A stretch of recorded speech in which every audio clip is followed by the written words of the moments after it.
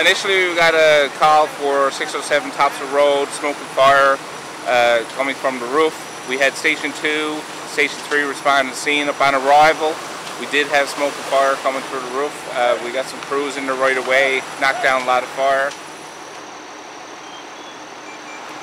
The call came in from the residents in the apartment that's downstairs. This is actually, there's actually 2 apartments downstairs and 1 apartment upstairs in this building here. Yeah, so it's a very large building here. It actually goes back in an L shape, and that's why we had so much trouble here tonight to extinguish fire, because when the roof collapsed down on the fire, of course we had a lot of hidden fire. So we had to get a good water supply here and try to get to the seat of the fire. It appears there was 3 people inside. We got the Red Cross brought in, and those people have been provided blankets and food and a place to stay tonight.